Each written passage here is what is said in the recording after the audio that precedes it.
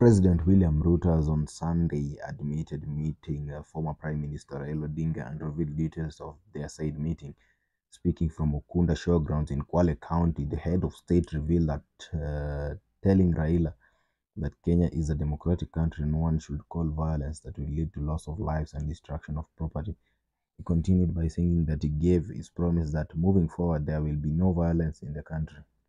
He says they have agreed because of how is the head of state is obligated to make sure that every Kenyan, whether they support his policies or not, that their property is guaranteed, that there is peace in the country, and he has given commitment that going forward there will be no violence in Kenya.